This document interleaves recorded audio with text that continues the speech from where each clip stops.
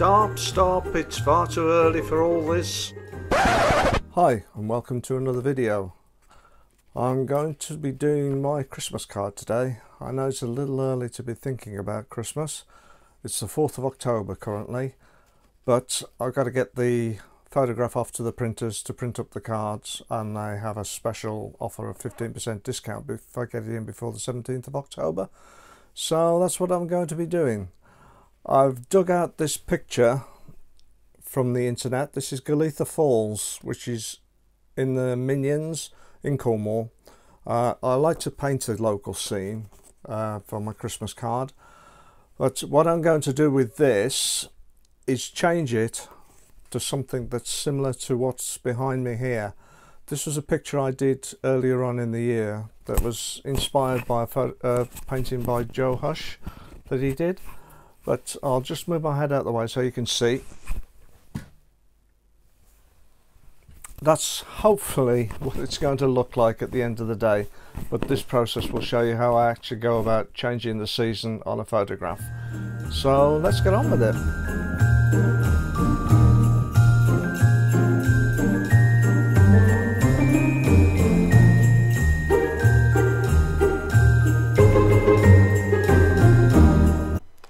Okay, on with the drawing. I'm using Arche rough paper today, £140. The rough texture will allow me to do a lot more dry brushwork at the end of the process.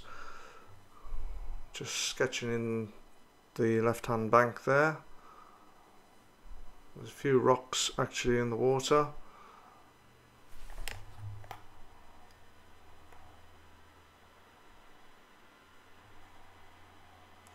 I'm going to try and keep the colour of the sunset there down behind the trees there. Certainly have a good light in the centre and almost contre-jour with these trees against the backlight there.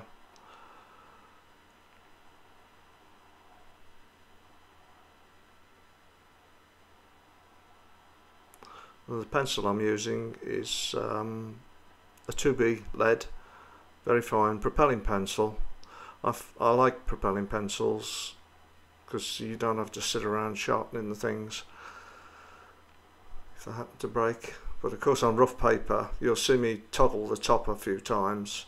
Rough paper really wears the lead down quite quickly because it's quite a thin lead anyway. Just doing a few more trees. Sketching the bank there, just putting a little footbridge across there.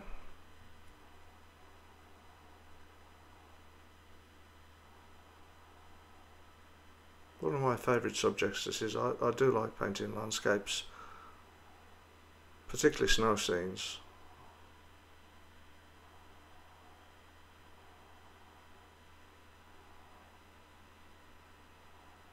Getting towards the end of the drawing now.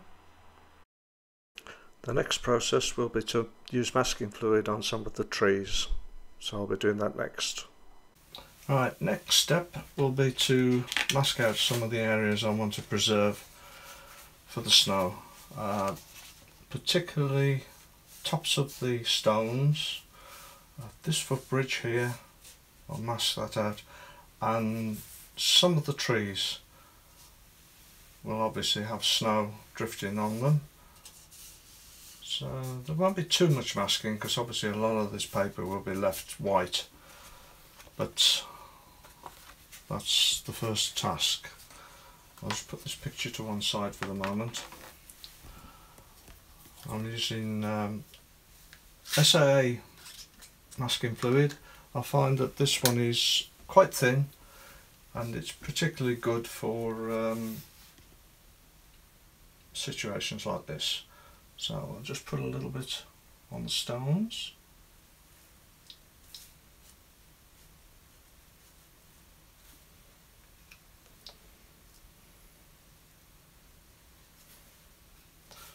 Applying it fairly thickly.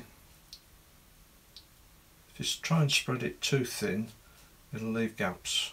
We don't really want gaps at the moment, so Don't use your best brushes for this either.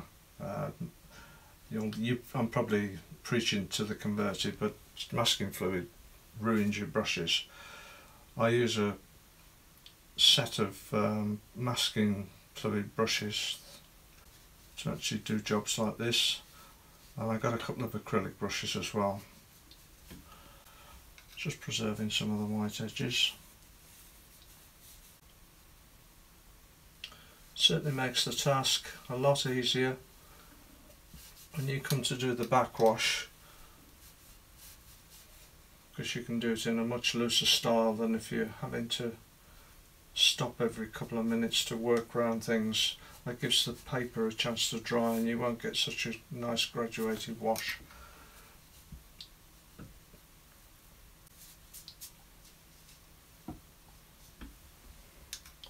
Let's mask these main trees out. This will be going in quite dark as a contre-jour type thing, but it will give me the opportunity to leave some white bits when I come to paint these.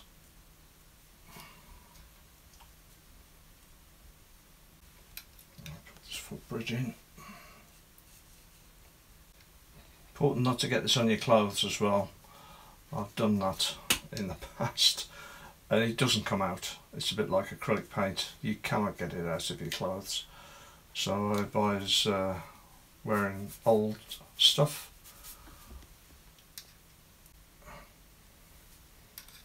I should have started from the other side really, being left-handed. Never learn.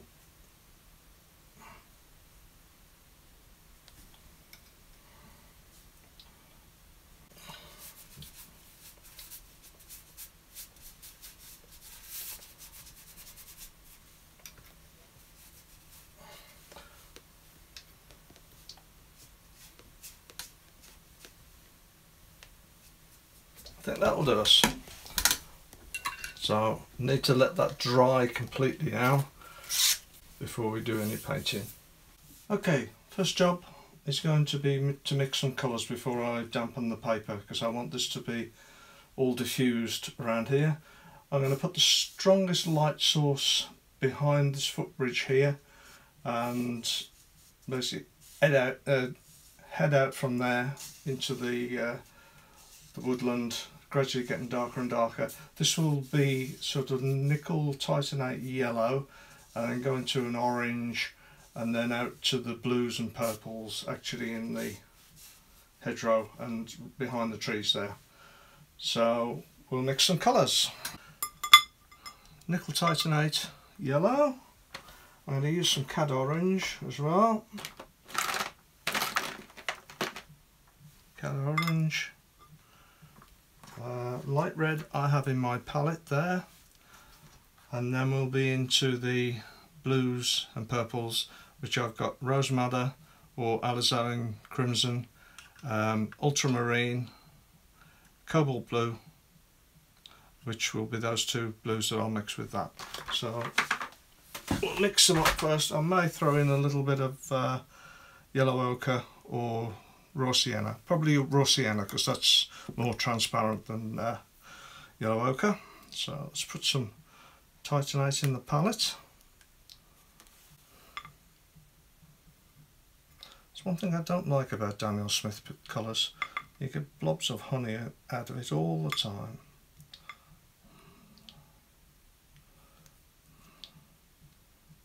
In fact, finally we get to the paint.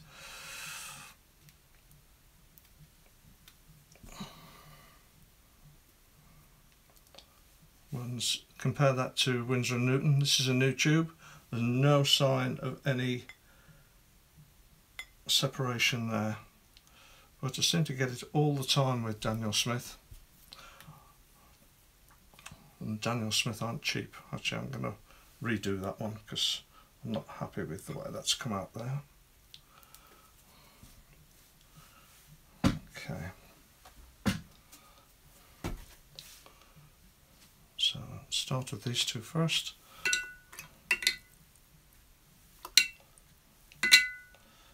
fairly thin mix of nickel titanate yellow,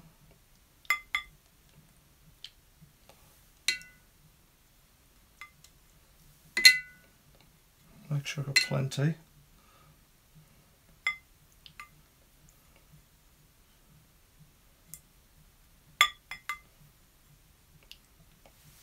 Let's give that a test.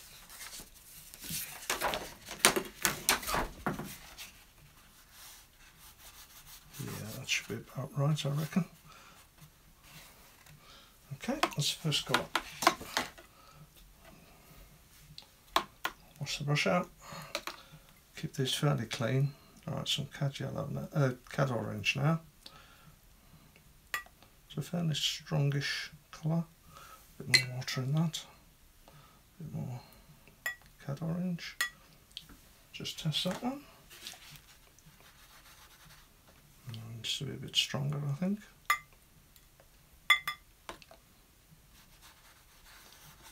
That's going to be about right, I reckon.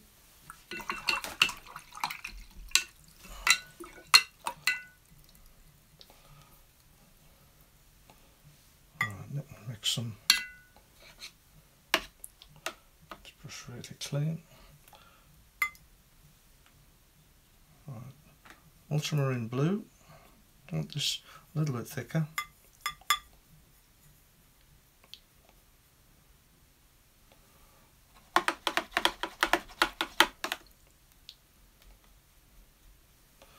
And I'll put some rose madder in that to make a purple.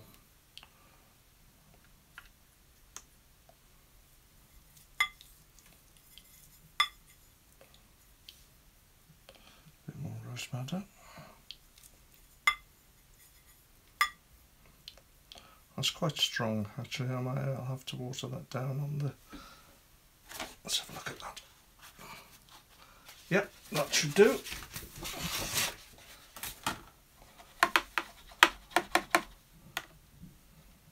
And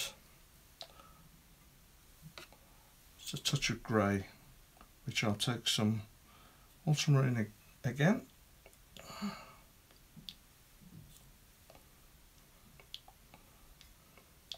This time I'll put some burnt sienna in that, not too much, just to grey it down slightly. It's just on the brown side, so let's put a touch more ultramarine in that.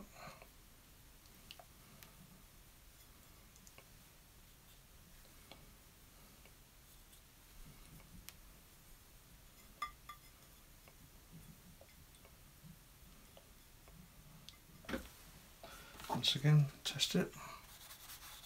Yep, that should be good.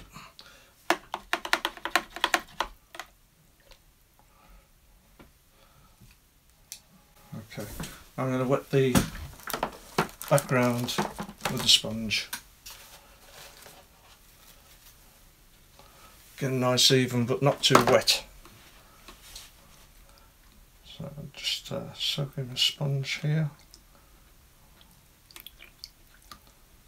Okay, it's just over here, and get all this wet.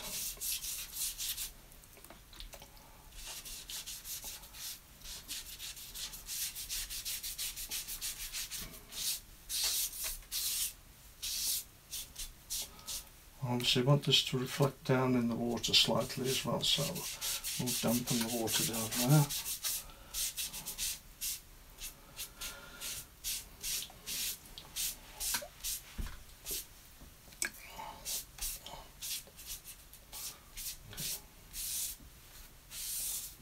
So you can coat.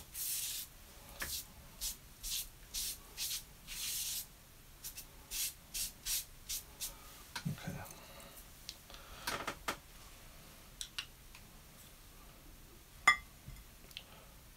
Right, we'll start with the nickel titanate yellow. Just make sure my brush is clean. Don't want it polluted.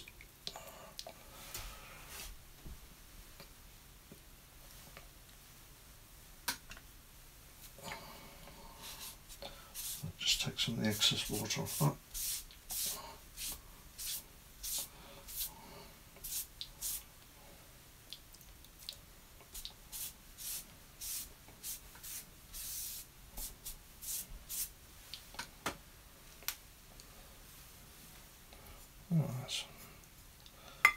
start.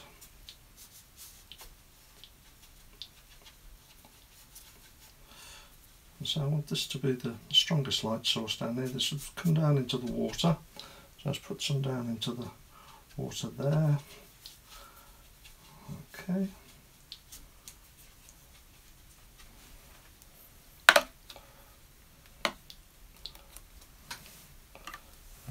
Cad orange next. So let's sort of around there. And just let that bleed into that.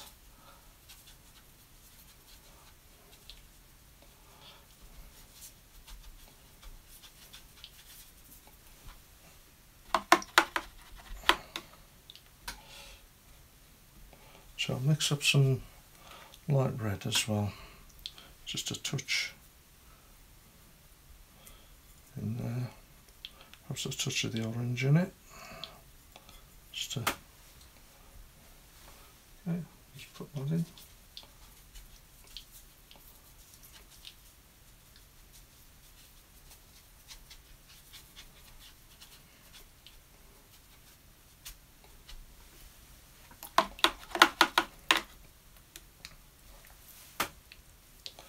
Now into this purple.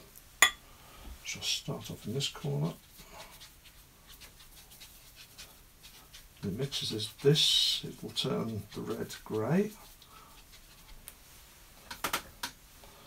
And obviously a bit in from this side as well.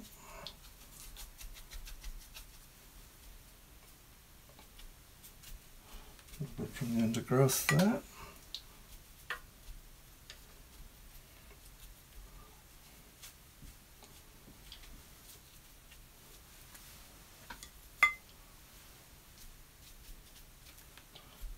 Be careful not to overwork this. Right, let's put some of these colours down in the water now. So I'll come down with a touch of orange just around here.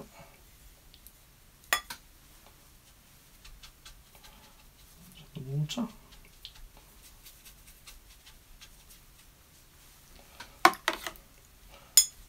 Touch of this reddy orange just around there as well. So we get a nice glow in the water there. And then a touch of the purple.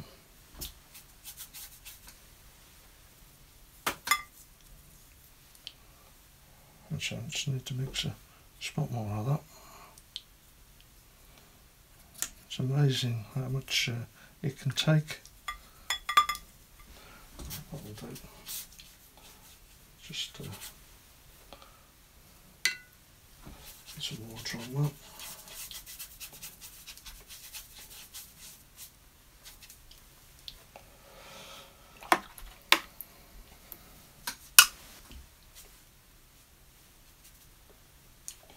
Let's get some horizontal strokes in this as well. Make it look a bit more like water.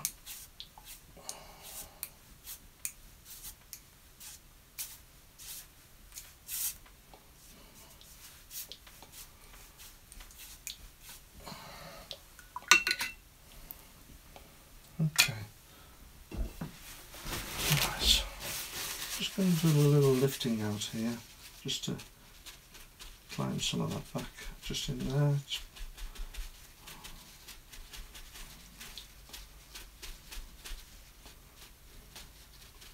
Just gentle taps, just to get a nice glow. Keep it going.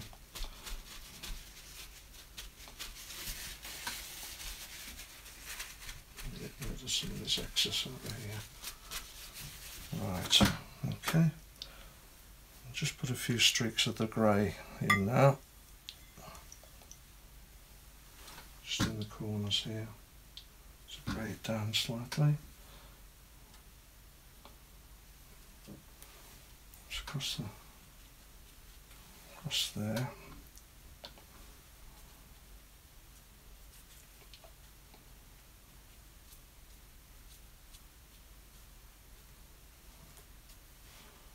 Okay.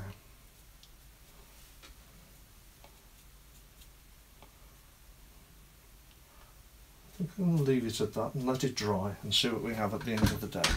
Okay, next job, I'm going to put some background in for these trees. Just a little bit of indistinct hedgerow there and paint in a few trees. I want to soften those into the background before I actually paint the foreground trees as a hard silhouette against the light there. So we'll start. I've mixed a couple of colours. I've got a mix of burnt sienna and ultramarine, tending towards the brown side, and that's ultramarine and burnt sienna tending towards the blue side. So those two colours should basically give me what I want. I just need to soften some of the background. Let's just make a quick test on those. That's fine. That's fine. So I'll just soften some of the background. Not too wet, because I don't want it to run out of control. Right, clean water. Let's just put some water around there. Just down that hedge line there.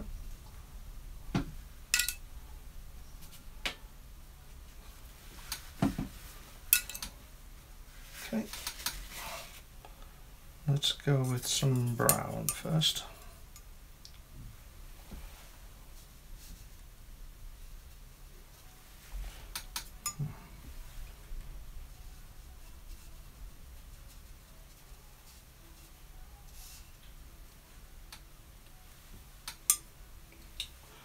Could do with actually being a bit stronger.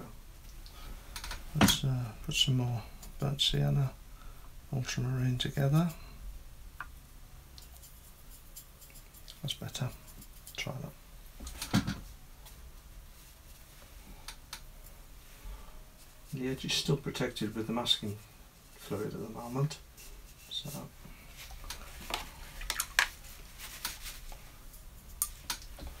bit more up there as well. Okay, let's just soften the top edge.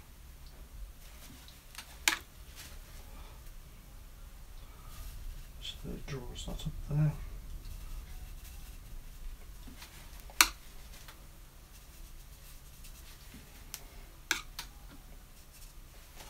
Not too wet.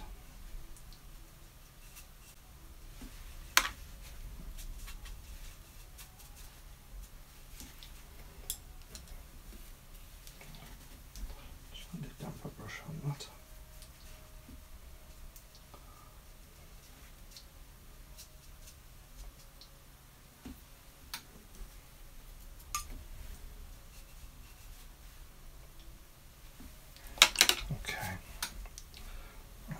Dampen a couple of areas for the tree. Right, there's a couple of trees in the background there.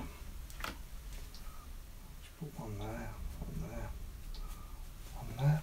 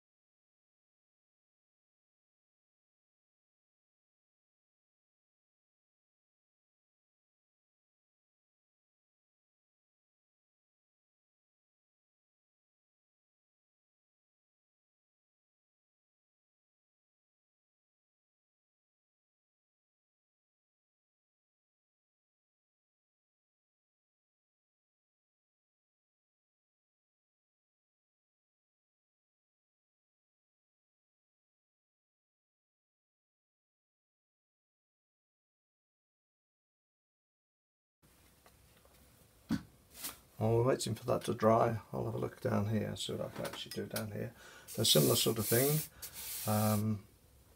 Obviously want some grasses peeping through here, so let's just make up some more darks.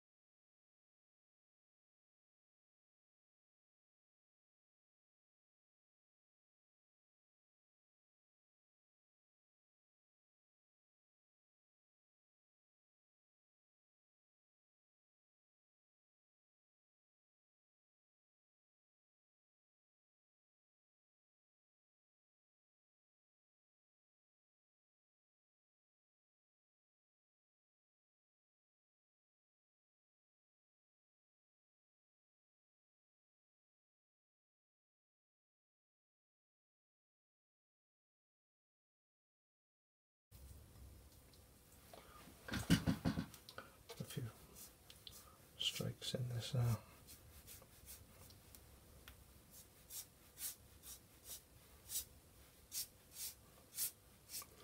Keeping the brush strokes horizontal because it is water now.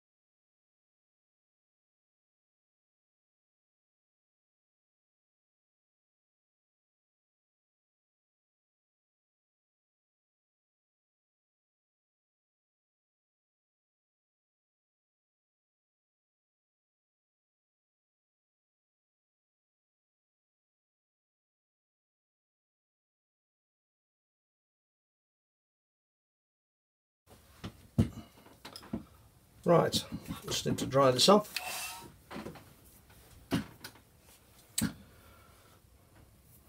Right, time to remove some of the masking fluid.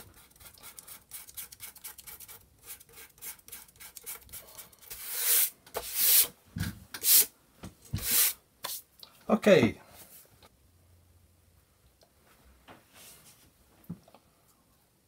Right, towards an orangey glow down one side. Don't put the whole tree in. There's that to start with.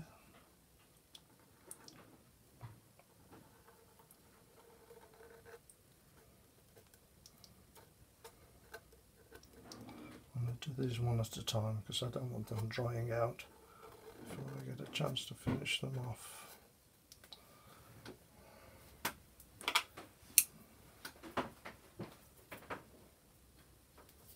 Need a fairly dark brown now, the other side.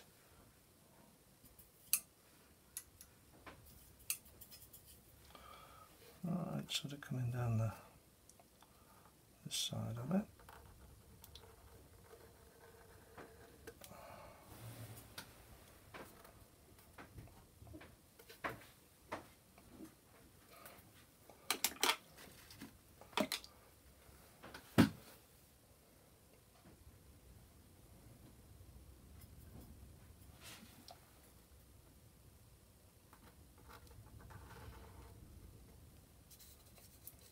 Sort of drag that across there a bit. I'm going to try and keep this one edge pretty light. But obviously I want this side of the tree quite dark. So that's catching the light there. That's a bit more dark down this edge.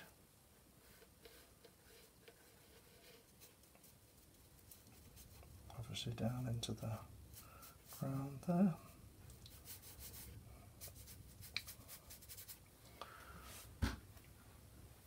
Right, that's the first one.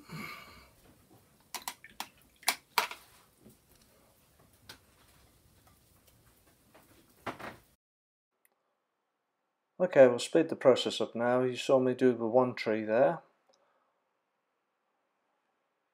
Everything is just a repeat of this now. Going in with the cad orange first, just to get the glow from the sunrise actually on the tree. Now putting in the dark side. That's a dark mix of ultramarine and burnt sienna.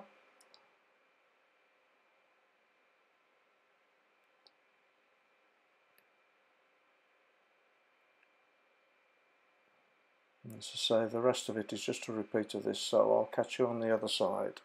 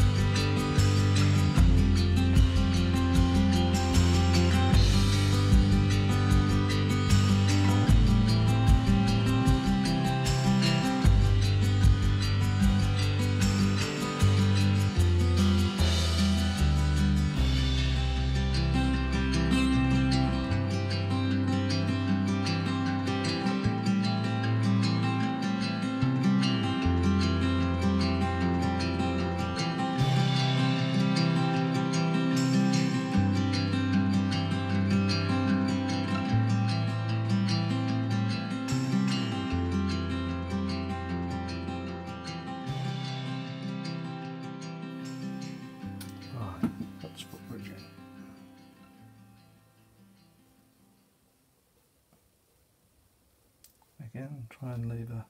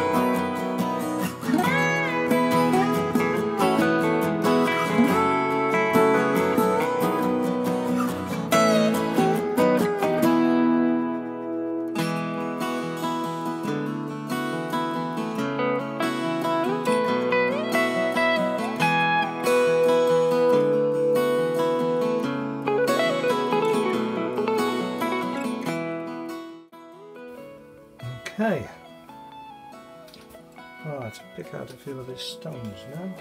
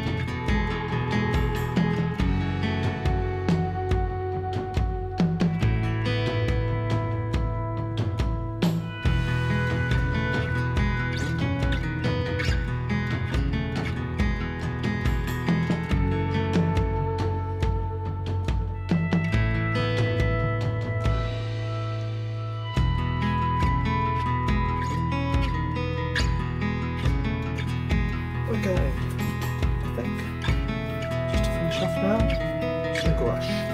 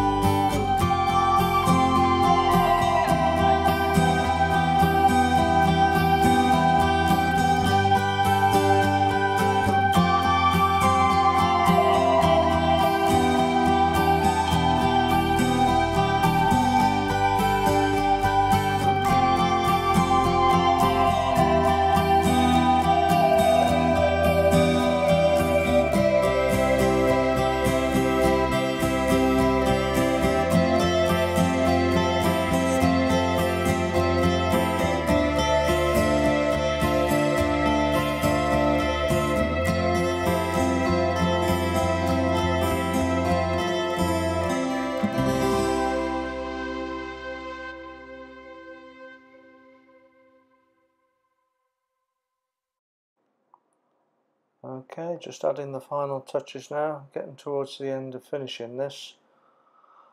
I do hope you've enjoyed it. I certainly have.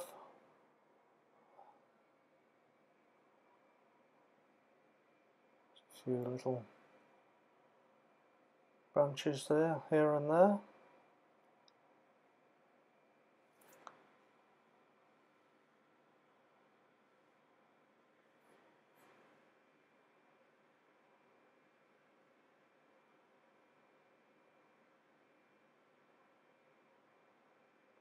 I certainly think it's getting towards time to stop.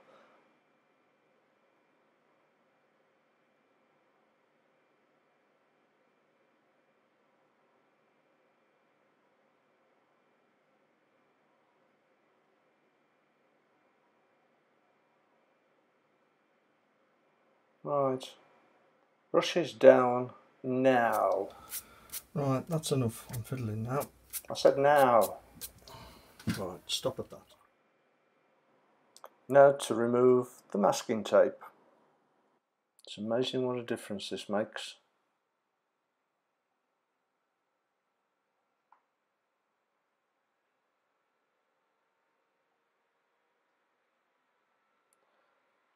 Taking the masking tape away from the picture here.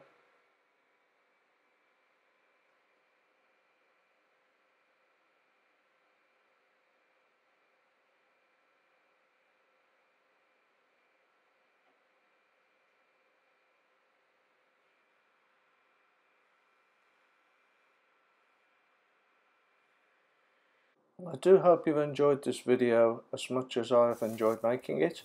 Please give it a thumbs up if you've enjoyed it, a thumbs down if you didn't, and please consider subscribing to my channel.